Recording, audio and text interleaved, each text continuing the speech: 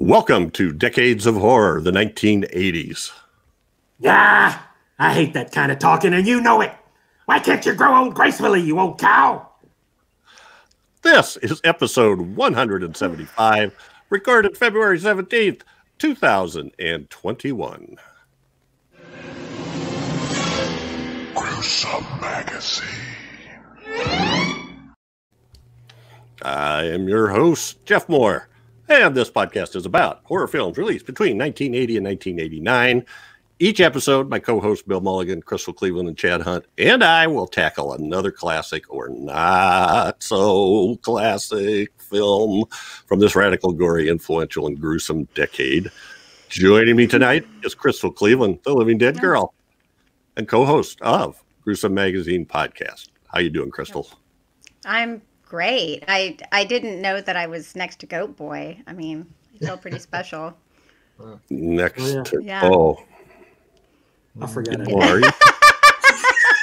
Well, who the hell's Goat Boy? Oh, me. I'm kerfuffle. That's why I was like, oh, it's Goat Boy. Chad. Well, your kitty corner for me. So apparently you're talking about Bill or Chad. Kitty corner, like catty. Oh, Cattywampus. Wow. That's in Iowa. Yeah, I got the kitty corner right here. Like crick, yeah, like crick. Yeah. I know the kitty. Also joining us kitty. is Chad Hunt, comic book artist and co-host of Decades of Horror, the Classic Era, and the 1970s. Chad, Yes. how are you?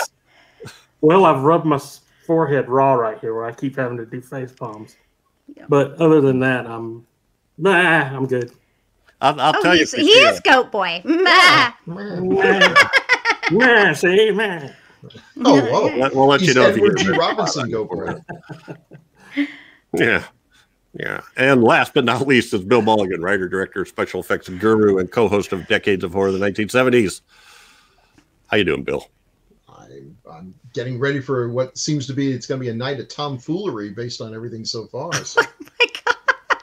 Tomfoolery. There's a boomer There's line like right kitty there. corner and That would tomfoolery. be Jeff foolery to you. This could be a brouhaha before it's all over. Maybe even a hootenanny. Oh, All right. Yeah. Uh-oh. So Well, we lost all the under 50 crowd now.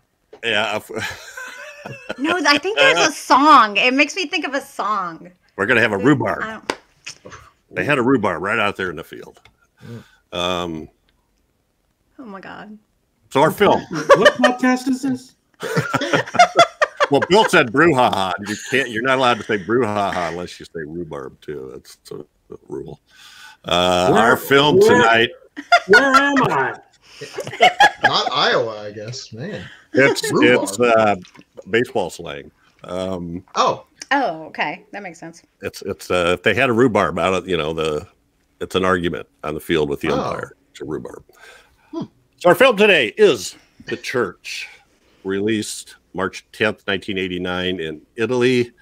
It was a little later before it got to the U.S. I think it had a limited release in 1990 and video in 1991. Directed by, I forgot to look up pronunciation. So Michele Soavi, who is sort of a disciple mentee of Dario Argento. Is that correct, Bill? Yeah, he first became famous doing a documentary on Dario, who and I think that's where I first learned how cool Dario was watching that. I think it was called The Haunted World of Dario Argento or something like that. Oh, okay. Great documentary, and made me want to seek out Argento stuff. So yeah, he definitely learned. Well, and Argento is one of 3 producers, but I think the main one listed on the credits as well. He's also one of the co-writers along with Franco, Ferrini, and Soavi. The cast includes Hugh Quarshie, Sure. Thomas Arana, Theodore Caliapin Jr., I don't know, Barbara Capisti, and Asia Argento. Asia. Well, I think it's pronounced Asia. Is Asia. it? Well, when I tried to look it up, they had the accent on the first syllable. But Asia. Are you serious? I've been saying I swear to God, I have heard it. Oh my God. Well, I'm sure she's used to it by now. Bill's probably heard it somewhere in actual speaking. Oh so my God, I maybe, feel so bad. I'm not. Have I been saying Oreo the right way all these years? That's how I I've been feel. calling I'm them like, Oreos. Yeah. Would you like an old Oreo days and a glass of milk? if you had a like all Italian cast, you know, they changed their names like Antonio Margaretti. Well, your name's Dave Smith now on the credits. Good. That's easy to pronounce. Yeah. Or Tony Margaret. Yeah. All right. So the synopsis. Oh boy. Oh. An old Gothic cathedral built over a mass grave develops strange powers that trap a number of people inside with ghosts from a 12th century massacre, seeking to resurrect an ancient demon from the bowels of the earth. See, it is Demons 3. Yeah, pretty much. Well, it started out that way, apparently. Yeah. The production company is listed, just to get through some quick details here. Production company is listed as ADC Films, and we already said it was released on March 10th, 1989 in Italy, August 22nd, 1990, a limited theatrical release in the U.S., and January 30th, 1991, the video premiere. Also known as La Chiesa, which I believe means the church in Italy. But we also have like any variation of anything with the word demon in it, along with Demons 3, Cathedral of Demons, Demon Cathedral, in the land of the demons, and on and on. Wow. Could they stick the word demons more often? Yeah. Demon Cathedral in the land of demons, full of demons. Demons. In the demon bathroom. Yeah. A lot of demon places. This was filmed a little bit in Hamburg. They were supposed to be set in Germany, but they couldn't get a church to let them film a show about demonic possession. Yeah. For some reason, until they decided to look in Eastern Europe, and they found a church in Budapest, Hungary, that would let them film. And then also various places in Italy and in Rome at a couple of studios. So filming dates were September 4th to November 19th, 1988. Estimated budget, $3.5 million. That seems a little high, although the sets were pretty There's cool. a lot. I think this is the one time where I'm like, yeah, I mean, they had that big, massive piece. I mean, a lot of it, they've got a lot of mechanics and everything in this. I think that seems legit. Yeah. A lot of cool hallucinations. Right. Yeah. Anyway, domestic box office, and this we just did another one like this. Was that Shock? Yeah. Had lira, 1.926 billion Italian lira. Oh my God, that must be an incredible amount of money in American dollars. Which translates to about 1.4 million in 1989. I take it back. So, if the $3.5 million is correct, it did not make money, at least at the theater. See, they should have called it Demons 3. So apparently it's over at that time Probably. anyway. It was over 1,000 lira per dollar. Oh God, that's sad. All right, taglines. Not impressive. Who wants to read the taglines? Oh, okay. You haven't got a prayer. Get it, church? You haven't got this. Yeah. Number 2, it will make you squirm. I think they thought. I of a don't completely different understand movie. that. Yeah, I would. Yeah. Where's the squirming part? That would be better for a movie like I don't know, Squirm. Slither. Yeah. Yeah. It'll make. Well, you I was it'll make you squirming a little bit during the. Oh, the you know what? scene. You're absolutely right. Every time little baby Azia shows up and they're getting all pervy with her, I was squirming. Yep. So okay, fair enough. Tagline. I'll give it to you. And last but not least, let's go back to the first one. In this unholy sanctuary, you haven't got a prayer. Well, where haven't you got a prayer in the first one then? Somewhere demon other than the bathroom. unholy. Yeah. Oh, yeah. They're just being more specific in case you didn't get it. Right. And because the title is The Church, you might not have realized that that's what they meant about prayer. You dare open the toilet of Satan? Oh, that's All gotta be right. nasty. Well, let's go with first impressions here. And when did you guys first see this? And what did you think of it then? And what did it look like now? And I'm going to start with Mr. Chad Hunt. Okay. Oh my gosh. I think. Okay. I've read about this in Fangoria, and the pictures that they showed, if I am not mistaken, was the goat rape scene, and then the one with where the bat guy has his arms around a naked girl, and I was like, and I remember something alluding to this was supposed to be Demons 3. And being a big fan of those two, I was like, I got to see this. But I don't think I didn't see it in the theater. I think it ended up getting a release on VHS or something that I ended up watching it.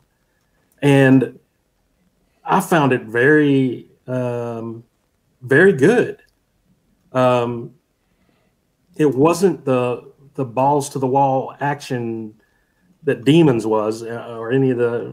No helicopters come crashing through the ceiling, or anything like that. But it was a little more subdued than Demons, and it was its own story. And I didn't find out till later that they really veered away from trying to associate it with Demons, the movie Demons.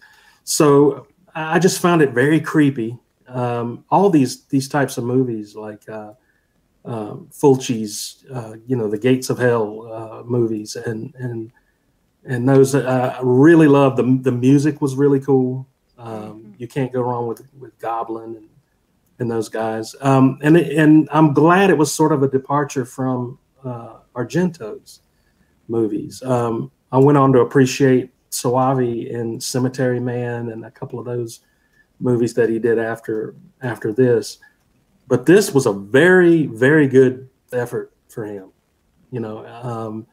Some of those shots were very good. The effects were awesome. I love the demon head that was rising at the end that was made out of people, but it was shaped like the devil's head, and just some very cool stuff like that. And I just loved it. It's one of those Italian horror films that I can keep watching, and I don't get tired of it. So it was a very good movie, and it still holds up, I think, to this day as just a creepy ass, satanic, demonic, whatever you want to call it, type film. And and it holds up now very well. I always enjoy watching it, so I was glad we picked this one. And that's my cue to get out of here. Yeah. All right. Cleveland, how about you? When was the first time that you saw this? Yesterday was the first time I've seen this movie. And I got to tell you, I'm so sad that yesterday was the first time that I saw this movie. I really loved this movie, actually. I have to say, like Chad mentioned, it is reminiscent of Fulci in some ways. Some of the editing, those first beginning top shots, but the music too. I was like, the music is fantastic. Some of the shots were just so compelling too. I love the shot through the helmet with the cross. Yeah, I just think I think a lot. They're very creative with everything. I think like when we were talking about with the budget, I can see the budget there with things like that and all of the costuming. It really hit a lot of. I really like that it's not zombies and it's demons instead. Kind of had a zombie feel considering the way everything was spreading, which is kind of unusual. But I'll buy it. Whatever. I wasn't comfortable with some of the. I'm sorry. It's Asia to me. I know. I'm probably I'm sorry if I'm pronouncing this horribly wrong. But. Everyone did a fantastic job too. The actors were amazing. I love the cast. I don't know. I'm disappointed. Like I said, that this was the first time I've seen it. It's something that would completely be up my alley, and I don't know why I've never seen. I love Argento. I love Suspiria. I don't really get why I never watched it before, but I'm glad that I did, and I would totally watch it again. I probably will, because I think I could probably pick up some things I didn't last time. And I wish they'd made even another one after this, because they left it open at the end. So would have been down with that. Yeah. So. Yeah, that's interesting. I like that you first saw it, because that helps give us a different perspective. Mr. Bill Mulligan. Well, not too different, because I just saw. He had a hand puppet up there. I thought me too. I thought you were like fanning yourself. I saw it just a few days ago. First time I saw it was just a few days ago. Oh, you too? Okay. Yeah, and it is weird that, because I love Cemetery Man. It's one of my favorites. And I like some of his other things too, but for some reason it kind of fell through the cracks. I think part of it is that if you look at the cover, the DVD cover, that I think is the one that I saw in the back in the day when we had video stores, it's really uninspired. It doesn't look. It looks like it could be one of a million things. It very non-distinctive.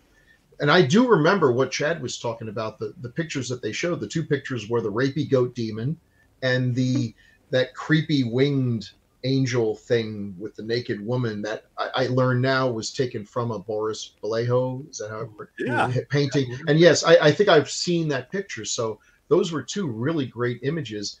And I was a little disappointed in watching it that those things were few and far between. And this is one of those Italian movies that has very little plot, very little characters. I mean, all these people are brought into this church and then start getting killed one at a time, but we haven't really got to know them very well. So what happens to them doesn't quite have the resonance that it should. Characters seem to be dropped for no reason. Characters that I thought would be the main characters seem to just sort of get shuffled off at the end, and a new priest shows up and now he's the main character. So it's got its flaws, but it definitely has the feel to me of a film that I will like more the second time I see it. Now that I know, don't go looking for story. Don't be looking for plot. There's no plot. Just go for the ride and appreciate it. And in that way, I think I'll really like it a lot, because it's got a lot of cool things that I like. The opening, I'm thinking this is, the Blind Dead here, Knights Templar are just super villains. And I did like what you're talking about, the cross, looking at the camera view. Yeah. Soavi is sort of like the middle, somewhere between Fulci on one end and Argento on the other. Yeah. And he's a lot slicker than Fulci, who could be pretty rough, pretty raw. I've always like thought his edits sometimes are so. Yeah. I always thought Fulci is like that punk rock's grunge star that you see in a seedy little nightclub and everything. He's got a lot of raw talent, but it's raw. I may not actually know how to play the guitar, but there's something there. There's a genius there. And Argento is like an arena guy, big hair and flames shooting up and sparks and everything. And somewhere in the middle is Soavi, who I'm probably totally mispronouncing, as we are everything, but it's not the worst thing that ever happened to Zia Argento that we mispronounced her name. Or on this podcast. Yeah. Yeah.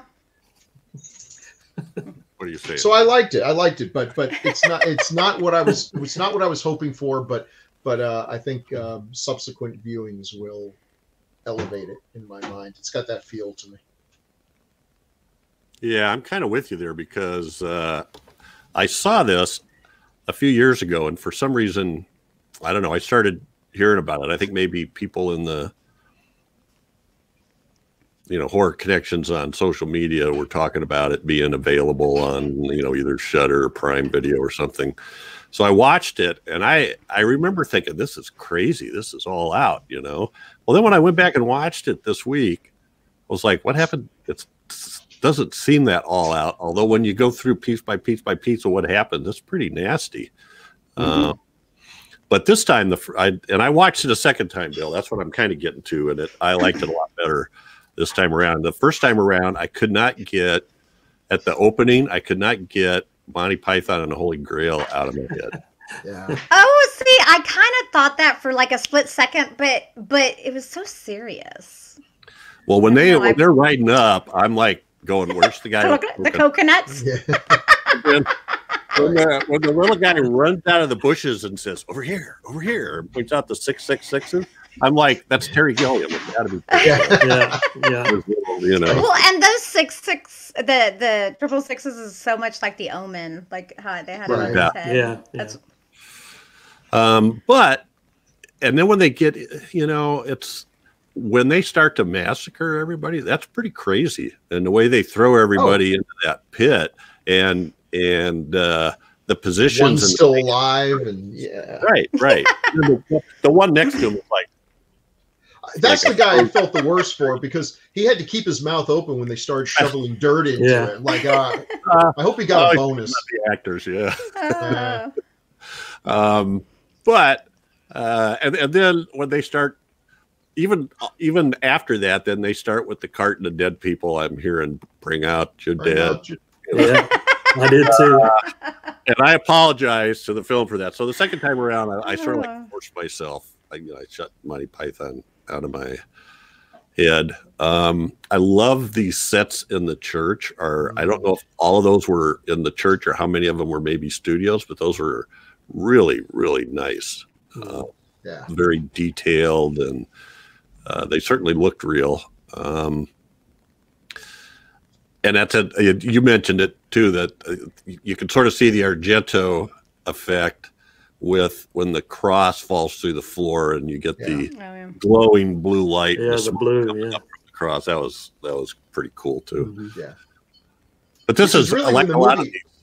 The movie kind of flips at that point, because up to that point I was thinking, this is cool and everything, but it looks realistic. Like there's not a lot of Art Deco stuff or anything. And then when that happens, it's almost like the movie flips and suddenly becomes more brightly colored. So maybe that was a deliberate choice. Like that world came in. It probably was an artistic choice. Like at that point. Yeah. So return. There's crazy stuff going on here. I mean, you get the guy after the blue light comes out, he pulls the bag out of the hole, which how do you do that? Because the hole looked bottomless. He pulls this bag out, and it should be, considering the lady fell into that, and then somehow it's the subway. Yeah. What? That's another one. So his arm comes up and strangle him, and then later everything goes away and he's strangling himself, and his arms are all muddy. So there's a bunch of hallucinations, and when he cuts his wrist, so apparently that lets the demons in. Is that the deal? And then he goes to call what is her name? Lisa. He tries to call Lisa on the phone, and all he does is making like what? And she's like, you perv, and hangs up on her. She stayed on the line way longer than she should. She did. She stayed on the line quite a while. He's one of these dumb horror movie heroes that we only have in horror movies, where first you drop the cross and it falls into a bottomless pit. Now, I don't know about you, but that's when I leave. I get right out of it. Glowing blue light. I mean, best case scenario, I just destroyed an ancient artifact. Worst case scenario, demons. But no, he's going to reach into it, which you would never do. Finds a bag. Why is it there? I don't know. Takes it out. It's like, okay, dude, you've now screwed up twice in the last 30 seconds. And there's only one thing you could do to make it worse. Open the bag. Oh my God. You just want to die. You just want to die, and you want to take us all with you. Reach into the hole. Yeah. Well, then, he does that. There's that thing where he's at his typewriter and he's Lottie, who is up to Argento, and he's pounding on the 6 key, and I'm thinking, all work and no play make Evan a dull boy. But then he says, Lisa shows up and asks him what's been going on. And he goes, oh, not much. And then he goes, I hadn't been there very long when the sacristan appeared. The idiot jumped on me like a maniac. Lucky it was dark, so he didn't recognize me. Sweetheart, don't I get a kiss? He just turns Mr. Perv then, he's of course he doesn't tell how he threw the guy down, and anyway, he just totally pervs out. Does that, I'm going to fix your tummy, and then there's all these weird little things. Herman is trying to wash out Lottie's face, and he's got a little demon face in the mirror just for a flash. And then he's no longer the sacristan. I just want to do evil and kill. And then we find out he doesn't know which end of the jackhammer to operate or something. Well, I think he was trying to kill himself. I think he was trying to kill himself. But death by jackhammer is like the worst suicide you could possibly do. That's how I want to go. Painful, slow, and messy. Didn't take though. Didn't take. No. He shows up later with nary a drop of blood on him, I think. You get that weird demon that comes out of the baptismal font. That big grab rubber fish one man. guy. Like Lovecraftian looking thing. Yeah. And then a lot of these cool things, they only show up once. I mean, that the weird angel Vallejo demon is really cool looking, but he's got a memorable shot, but that's virtually all he has is a memorable shot. But I'd make a whole movie with that thing. Yeah, but then when they go back, then it's not. He's just like, it's just a hallucination. There's really nobody there. I love the when they finally the doors shut and trap the bride. That was awesome. Yeah. And I never did quite get how the veil wrapped around the gears, but anyway, it's still I see it catching her and pulling her in, and she's stuck there tied up against the thing. And what do they come to cut her out with? One of them has a pair of the tiniest cutting implements, little scissors that come out of a Swiss Army knife. Yeah, they should have used a jackhammer. But still, even before that, she's like, stop moving, you're gonna ruin the dress. If that happened, there's no way that they would be as concerned about the dress as they were.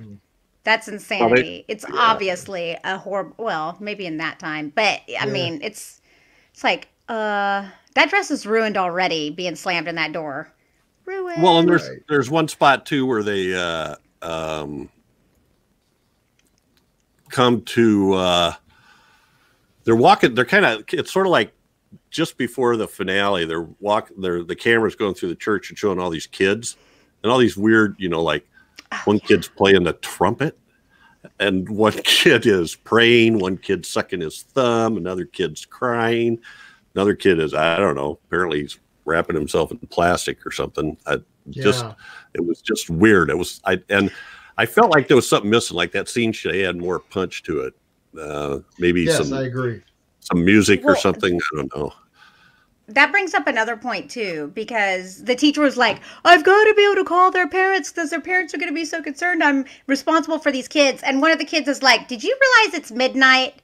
No, they would have already been at the church. The police, the school, the parents they knew where they were going to go. I'm sure it just wasn't a willy-nilly field trip. See, willy-nilly. There we go. Yeah, wow. But But when she calls the cop, when the weird thing shows up at her window, they're there in 30 seconds. 2 seconds. It's like they were the ones out there doing it. Man.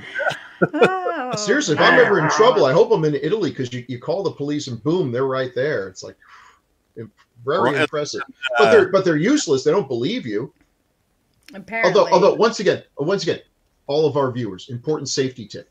If you're being attacked by a monster and through some miracle the cops show up 3 seconds after you call them, do not tell the police that you were chased by a monster. They're going to think you're a crazy person, which probably is the way to bet. But just in case it really happens, you tell them it was a crackhead, for example. They'll believe that. Yeah, some weirdo. Tell them it was a goat. Then they'll go investigate. A goat. Huh? Mm-hmm. Tell them it was a goat. There was a goat at my window. Goat. Yeah. There's a crazy goat inside that's attacking me. Yeah. So anyway, works for me.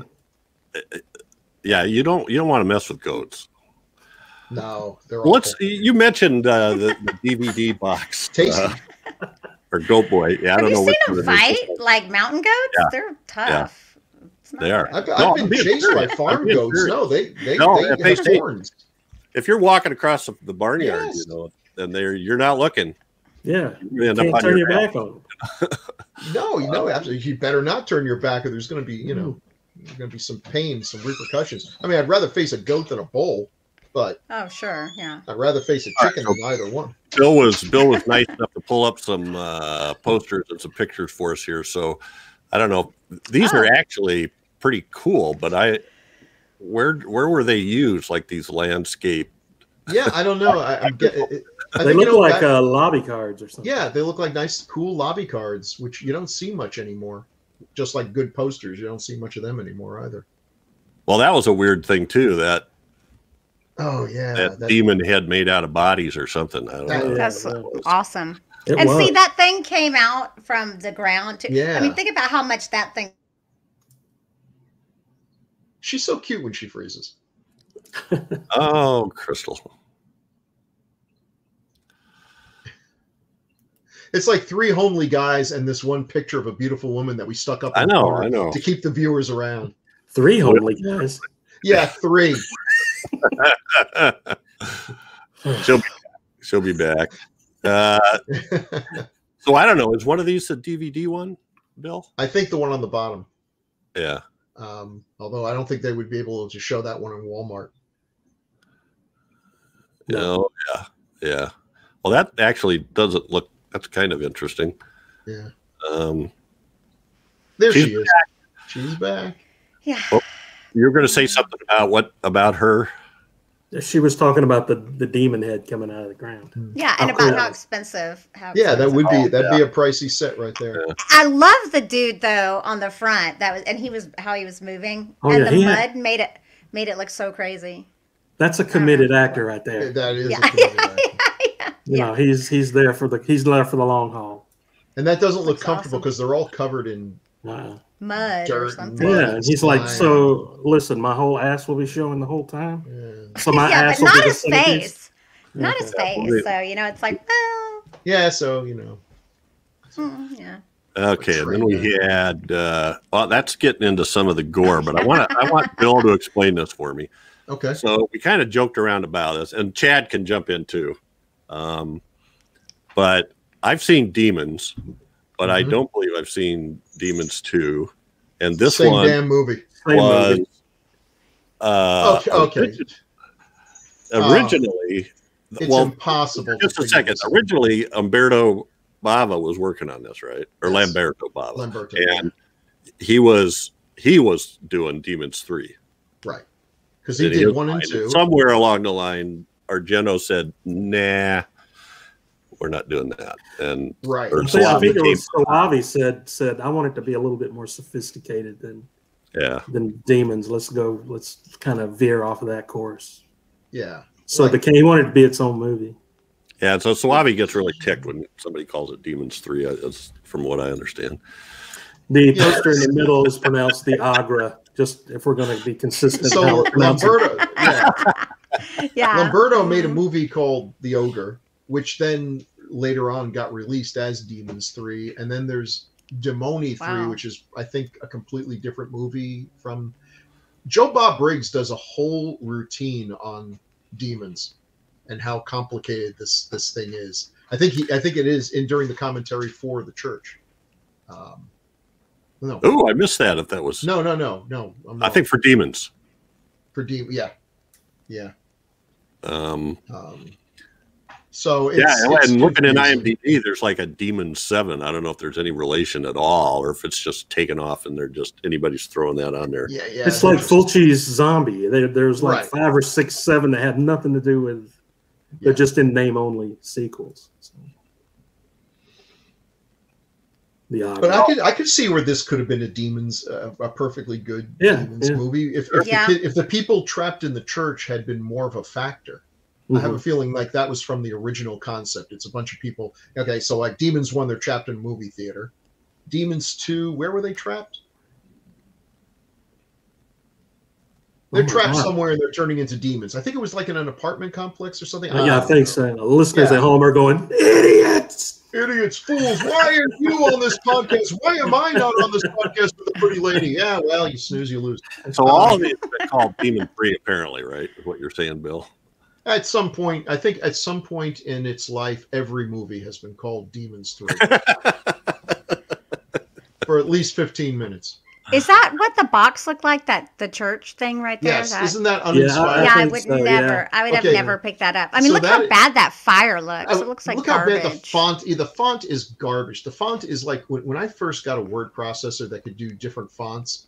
I was stupid with those fonts. Like I tried to make every word a different font because that's the thing you do when you're a moron and you just discovered a toy for the first time. And that's the kind of ugly ass font that I would think, oh, this is so cool. And it's totally not. It's awful. I would have never picked this movie up unless I had read about it. Yeah, no way. Yeah, that just tells you nothing about the movie at all. Yeah. And it sounds boring.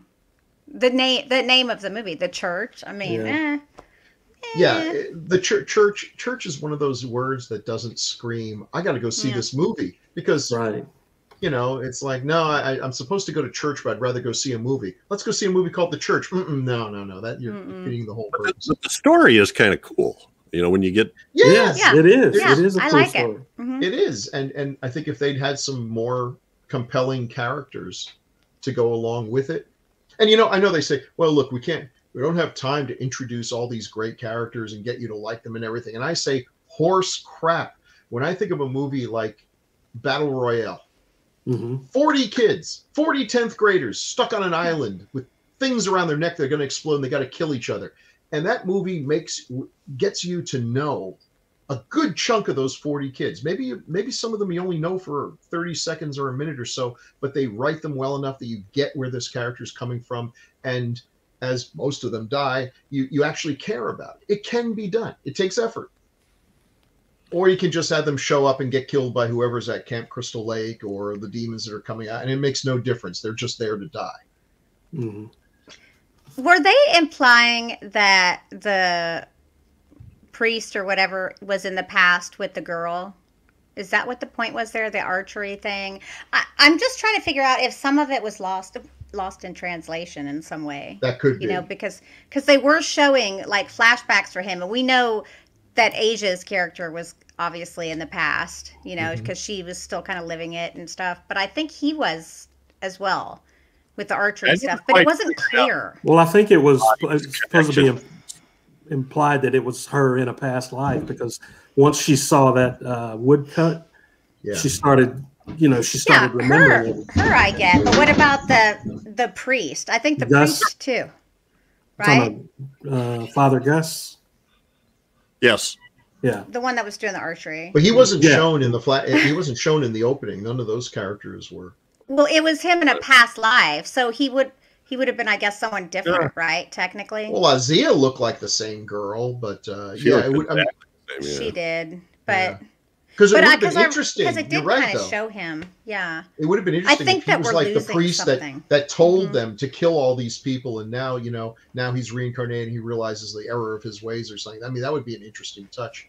Yeah, I didn't get that. Well, I think you're right, because you do lose something in translation sometimes, and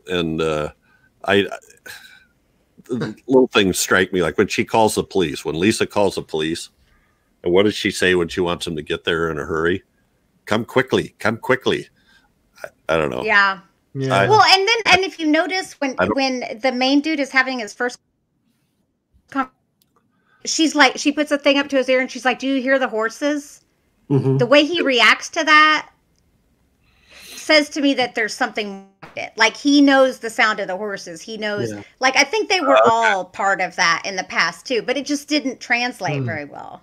Yeah. That's a cool idea. That's a cool idea. Yeah. That makes a lot of sense. But I love the idea of the architect and this intricate archaic mechanism. Oh yeah, I've always liked that premise. If you ever saw the movie, it's a terrible movie up until the last 10 minutes. It's called Land of the Pharaohs. It's one of those like Cecil B. DeMille type movies, and it's boring, like subpar Ten Commandments stuff until the end when they're in this pyramid and this guy has created these contraptions that everything will start moving. And it's like a game of mousetrap where you break this one urn and sand pours out, which causes something else to move, which causes something else to move, which causes pyramids to slide around each other, and a sphinx gets up and says hi. Just all these cool things that are going on. Seem very unlikely to work, but it's a cool thing. And that was, come on. Now, just make a lever like Brides of Frankenstein. Just one lever to. No, not the blow us all to atoms lever. Yeah, I had that put in. And now I'm thinking maybe I should have never had that lever put in. You know, really, what does it do? Or why? When would I use it? Never push the wed one. The wed one. All right, so the wed button. Here's the some of the gore here. I'm having a hard time. So the one on the top, and I apologize to the people on the audio podcast. You need to come over and check us out on YouTube. We're throwing some photos up here. The one on the top is when poor Frau Bruckner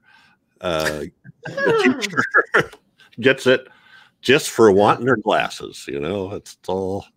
Oh yeah, she loses her glasses and she becomes like Stevie Wonder blind. Like someone has actually said, take her by the hand and walk her through the church. It's like, you don't need glasses, you need a dog. I mean, that's really, bad eyesight there. But then she gets her glasses on just in time to see way too late the nasty pointed gate coming toward you. Well, and that's when. So why don't you describe these, Bill? What's the center one? The center one is the hands coming out of the bag. That stupid boy there decided to look into.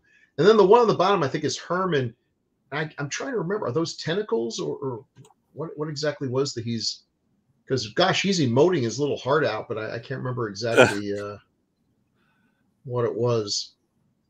I actually had a hard time finding good shots from this movie.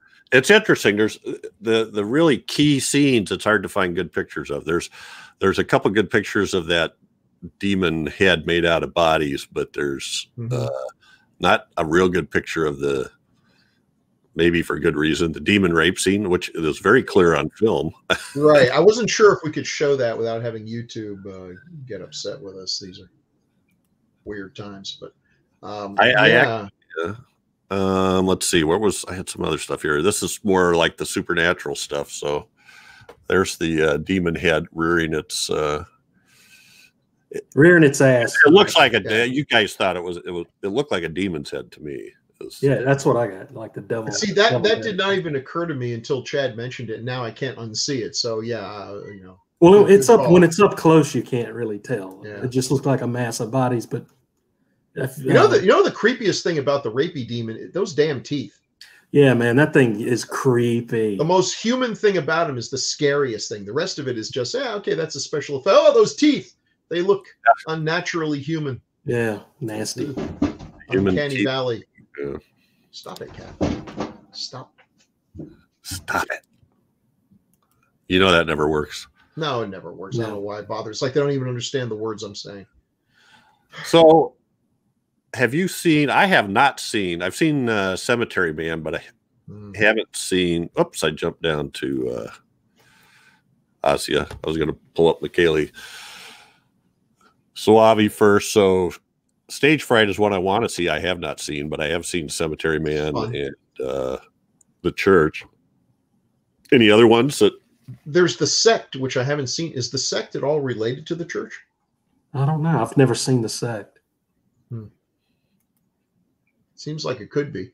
He really had a great beginning with just nailing some really cool films. Cemetery Man was like, whoa, this guy's going places. And then just as suddenly he stopped making films. And my understanding was he had a child who was very ill, and so he took time off to take care of his family. Which is, if there's any good reason to stop making movies, that's pretty much at the top of my list for best reasons. I've always admired people who deal with what's really important and all. But I'm kind of sorry. I like to, he sort of got in as the Italian horror film industry was dying. This is kind of like the last gasp.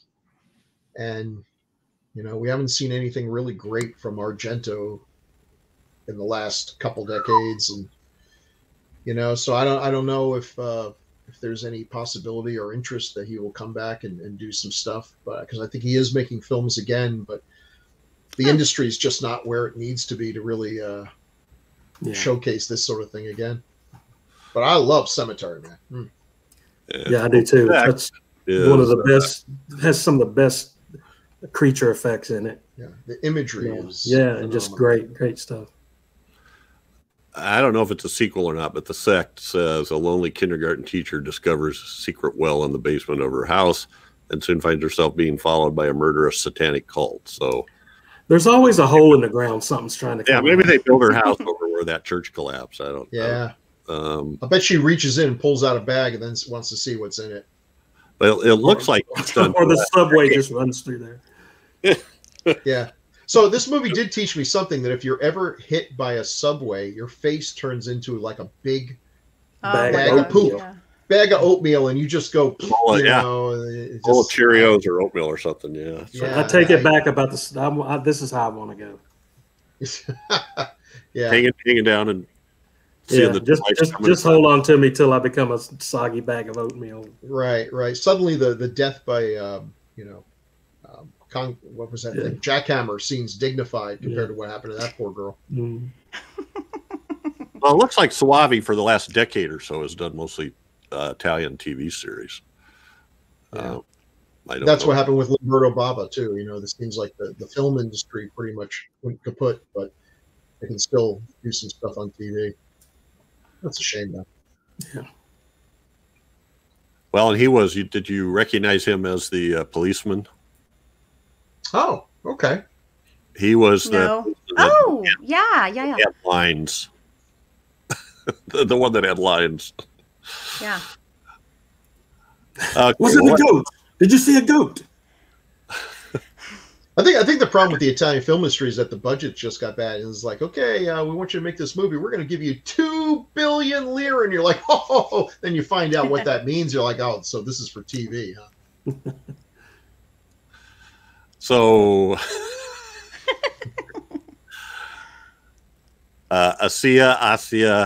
Asia, Argento.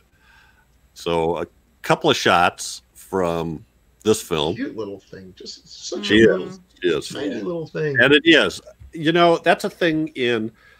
I'm trying to think if it's in. It doesn't seem to me like it's all Italian films, but it does seem like it's most of Argento's film. There's something creepy with a young girl in there usually. There's something creepy, all right.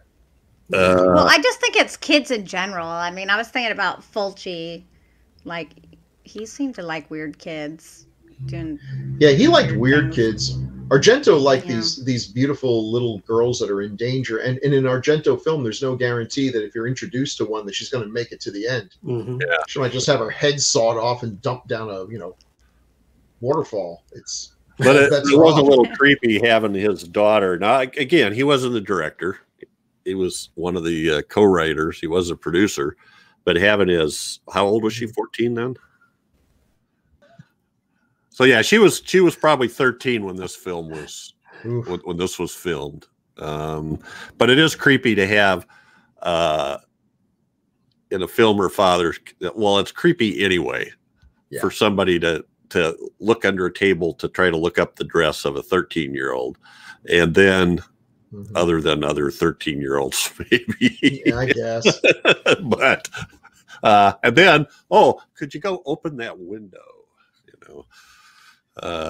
Yeah. I mean, he's made a number of movies with her now that she's an adult, and I'm not saying there's anything untoward about this. I mean, art is art. I'd love to make a movie with my daughters, but I sure wouldn't be making any movies with my daughters that had my daughters in the nude.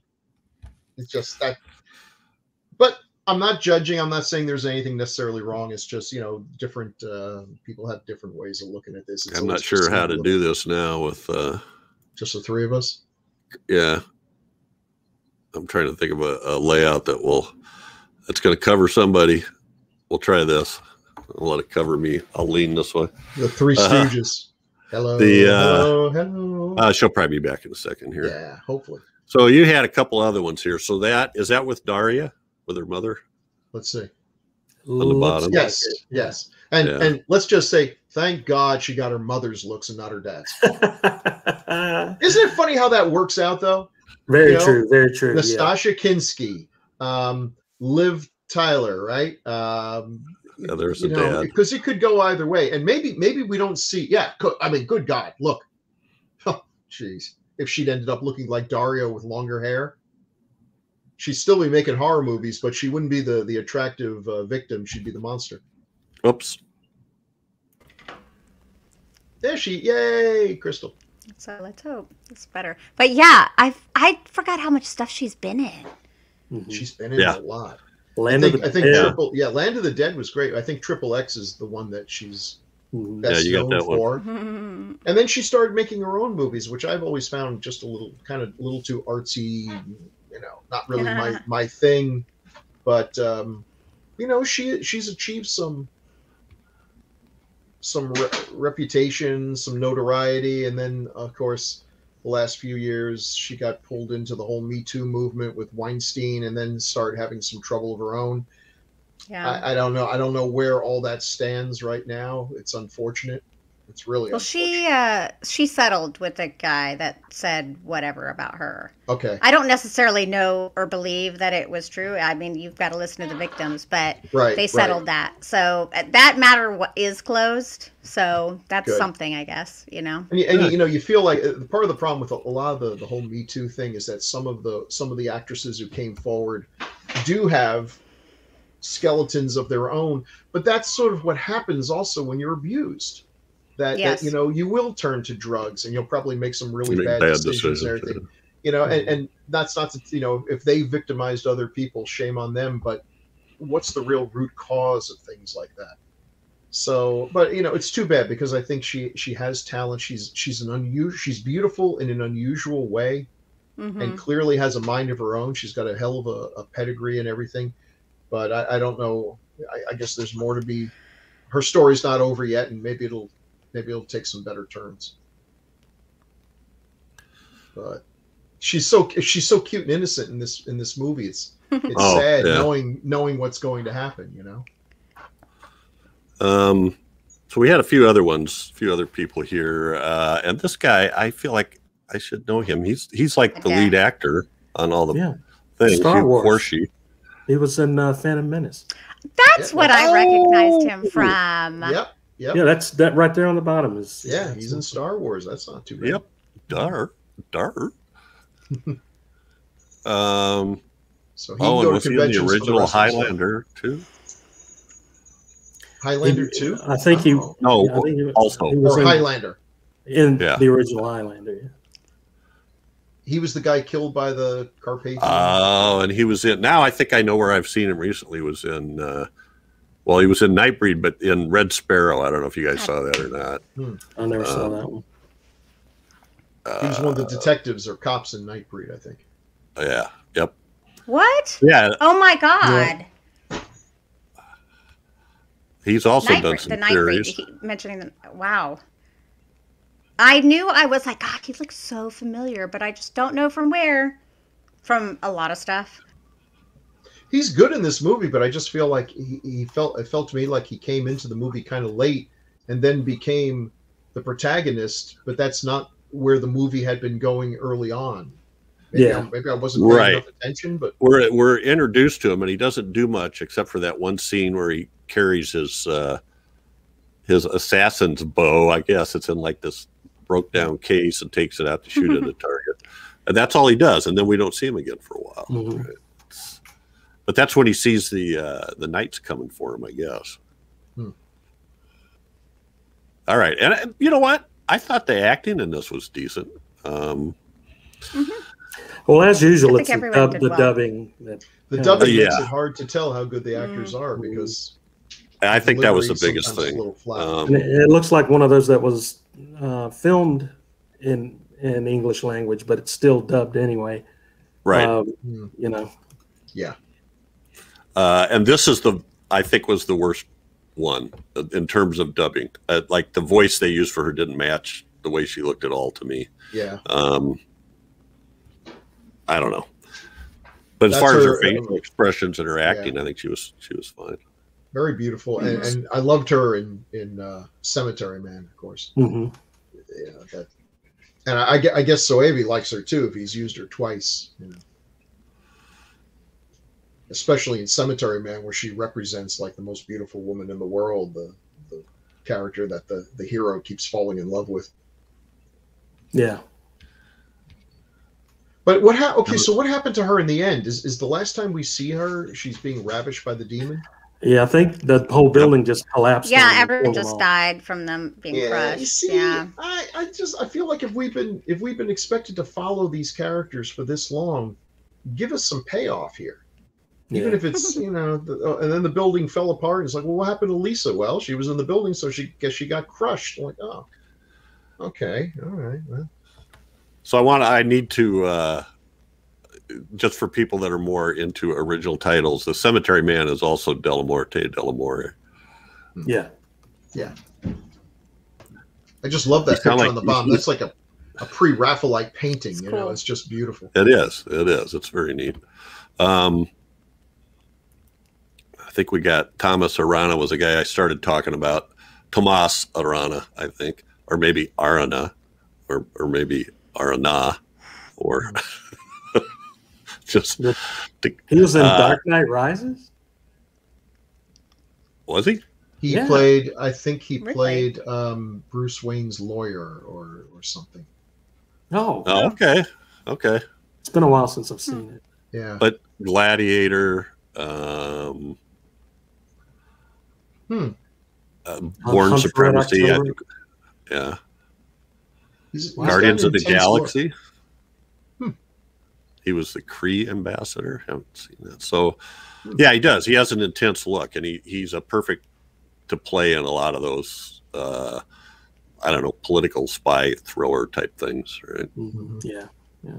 One guy that I did recognize right off the bat was the guy that played the bishop, Fedor Chaliapin, as the guy who was in the old man from Moonstruck that had all the dogs. Oh, that's right. The grandpa. That's right. Oh, yeah. Okay.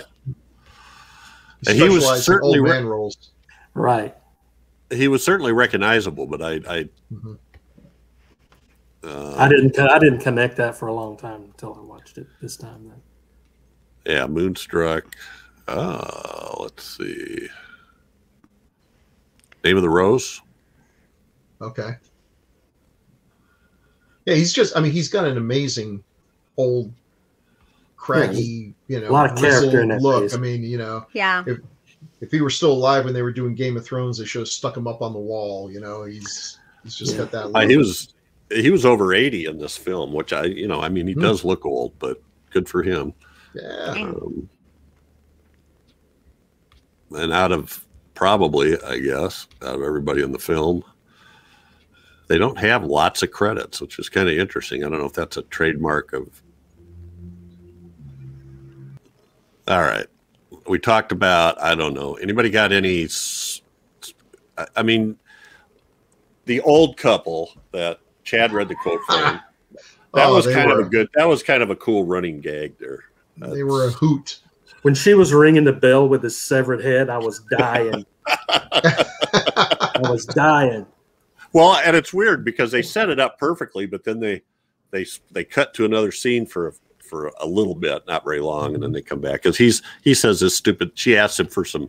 We can't find any rope, so it'd be nice if you'd give me some input. And he comes back with this "you old line," and then she goes, "I think I have another idea." Yeah, so I like these people have the best relationship in the movie. It's like he's just a cantankerous old bastard who insults her to her face, and she either has completely filtered it out by this point, ignores him, or is genuinely so stupid she doesn't even know that he's doing this. So whatever, they're making it work. They've been married for a long time. They're and making they're it stay work. Married. Yes. Yeah, up until the murder suicide that'll end this horror. But when whoever they did the dubbing, I want to shake his hand because they're like, he's a cranky old man. Can you do a cranky old man voice? It's like, can I do a cranky old man voice? Like, wow, whoa, Gabby Hayes, tone it down. Awesome. She was great too. Everything was fab or groovy or something. Don't you want some of these groovy biscuits? In my day, we didn't call them groovy biscuits like a damn hippie. Anyway. Old battle axe. There's another word you don't hear often. Old battle axe. For good reason, Yeah. So any final comments about this? I think we've kind of talked this through pretty well. There's just some, it's just crazy all the way through. And sometimes I feel like there's something missing. Well, the music. Let's talk about the music. The music was good. I like the music a lot. Crystal, you mentioned. Go ahead. Well, I was waiting for Crystal to say something, but she's just gazing adoringly at Goat Boy. Yeah. There she is. Yes, I love the music. Oh God, I'm like, I just checked my internet connection too, and it's fast, so I don't understand. I don't know what's happening. Storms are coming. Might be my computer, but yeah, no, I loved the music. Actually, it was really soothing at points, and then they had some fast, movie. I don't know. I really found the music enjoyable. I mean, it was something. Dang. Well, I think it was by a couple of different people that were doing the music. I think it was by Emerson from Emerson, Lake and Palmer, and then Goblin did some. And he didn't like. I don't think Argento or Soavi liked what he came up with, so they only kept a few bits, and then they got one of the guys from Goblin to do the rest. So it is a mixture, but I thought it worked. It turned out really well. Yeah. And then they used some Philip Glass pieces, only as the. It wasn't. I don't think it was composed for the movie. Just already done things. I think the beginning, the opening sequence has organ kind of trailing around through there. I think that's what Emerson did. At least that's what I saw somewhere in a description. But they didn't like it. For the rest of that it. style of music really gets you in the mood. It's so distinctive. It instantly takes you back to the 80s, Italian 80s horror movies. Nothing else sounds quite like it. I love that chorus with all the voices singing up. Yeah. Oh man, that's just what in Goblin is awesome when they do stuff like that.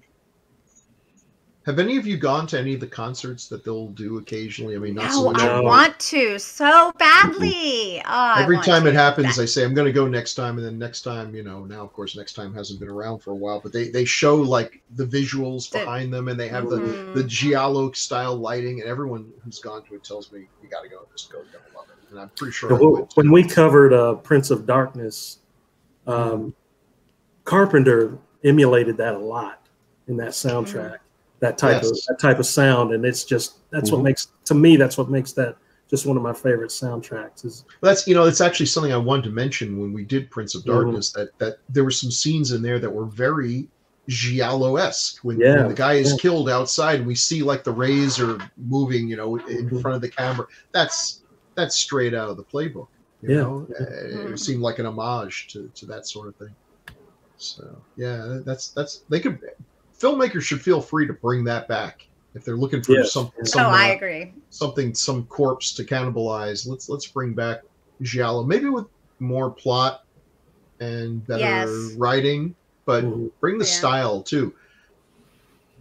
Write some steak, but put some sizzle on it too. It's just a beautiful look. I agree. Me too.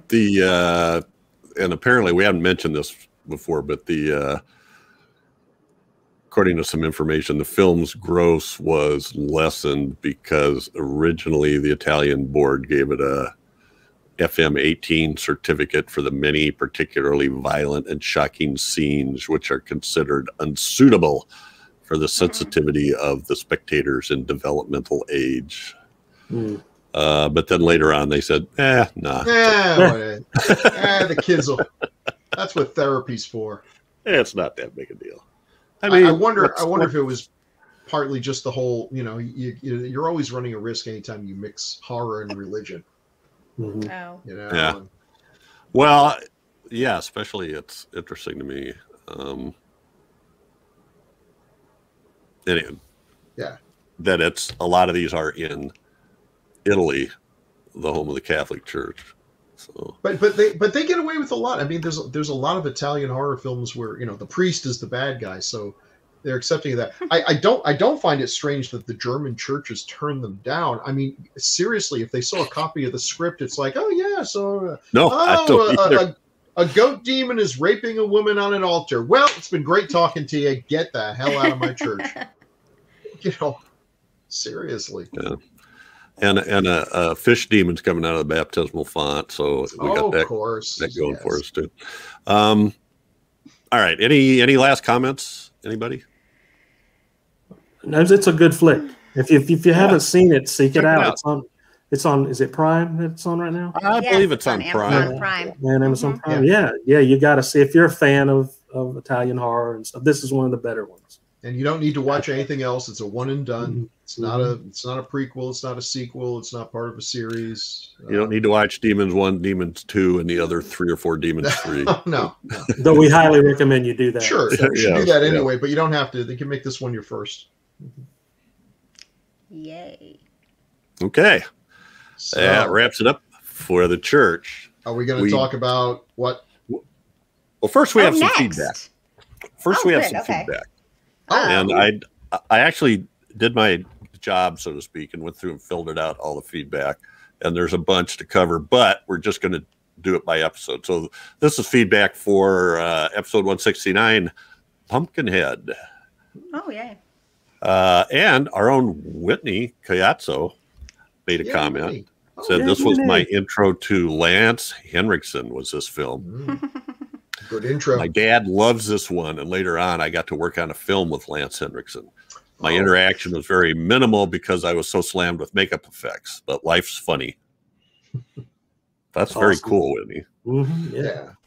Well, they were lucky to have her. She's very talented. But that's really neat to fall in love with a film and the people in it, and then actually get to work with them. Yeah. That's really cool.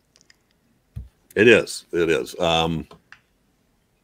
And I think we talked about it at the time that he was a pretty nice guy to be around on the set, although sometimes he gets too immersed in the character.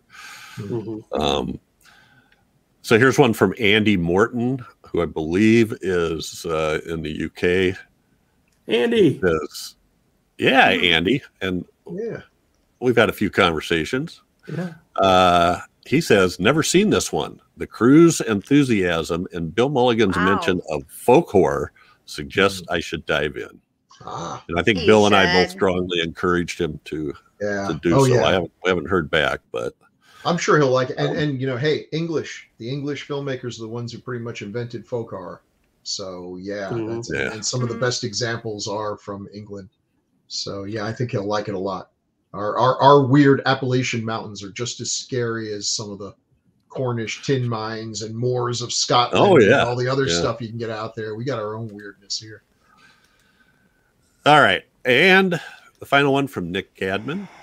Yay, Nick. Nick. Also from the UK, who guest hosted on a classic era episode where he picked Ani Baba, is what we covered. When that was a great episode too. It was. And Nick says, great episode, guys. I got to say, despite seeing it pop up in Fangoria a lot back in the day, I didn't get to see this movie until maybe last year or the year before, and it really holds up. Sometimes these things just don't age well for one reason or another, but the folklore and world building around this mythology and the heart and soul that was clearly put into making Pumpkinhead make it a stone classic that bears repeat viewing, in my opinion.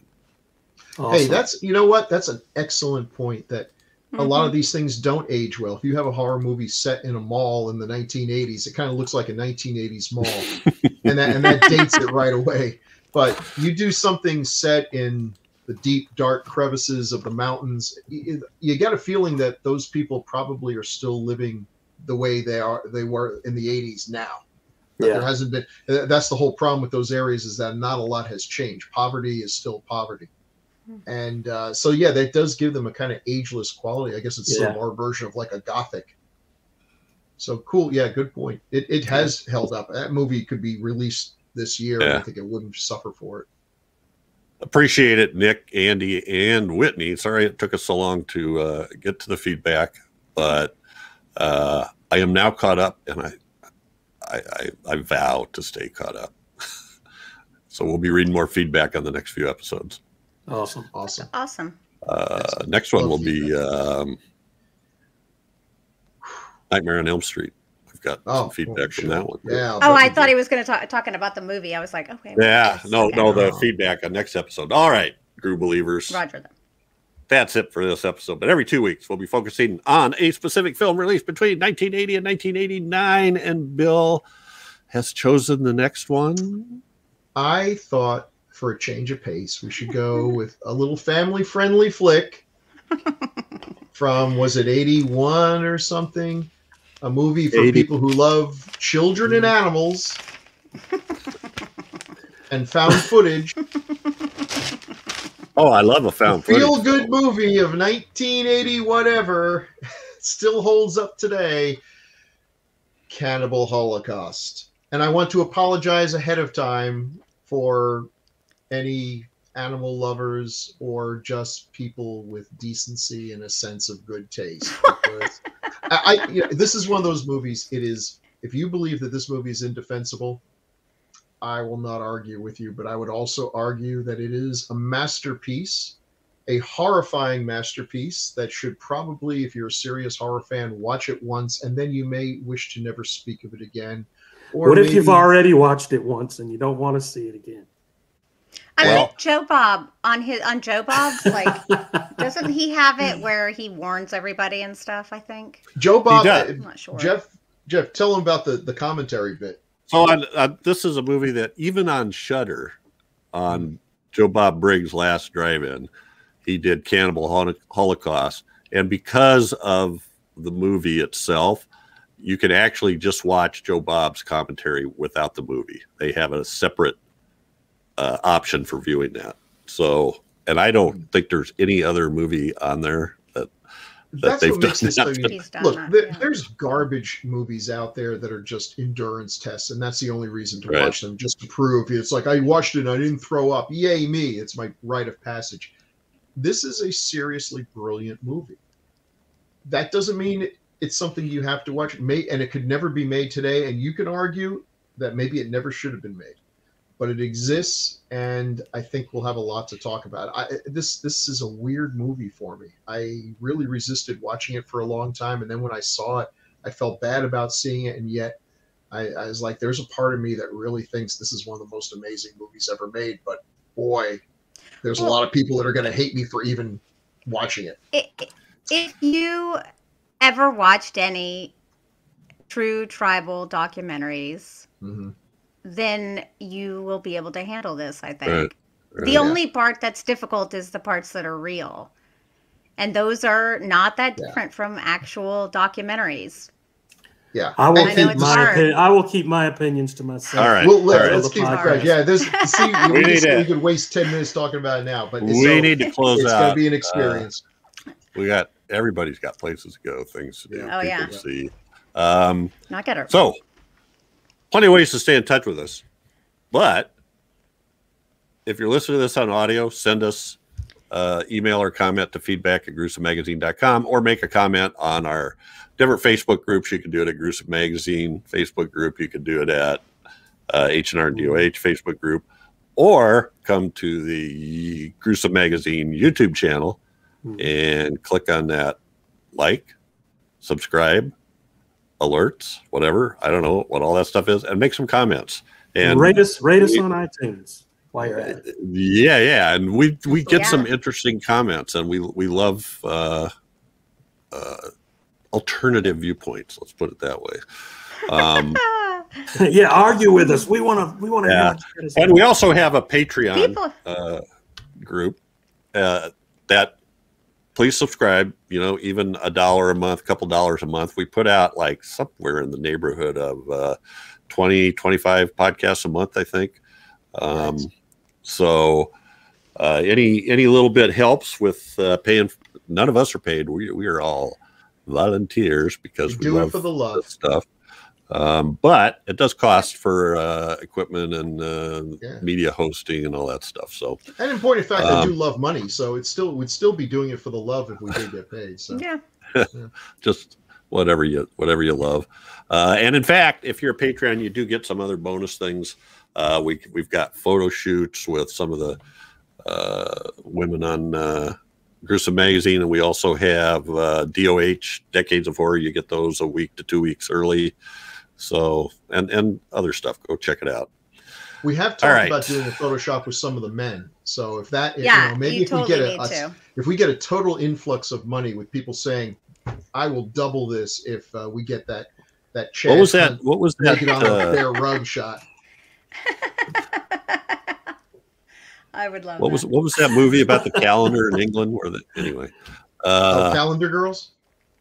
No, I was thinking of the one. It's about the guys. The full who did Monty. it. Yeah. The full Monty. Oh, That's what I was yikes. thinking of. Oh, they were the strippers. Uh-oh. All right, we got to go. Pandora's box have I opened? Okay, yeah. We gotta go. Yep. And I gotta reset my internet. Cat is again here in 2 weeks for another great horror movie of the 1980s, as only decades of horror can do it. Say goodnight, guys. Good night, folks. Good night.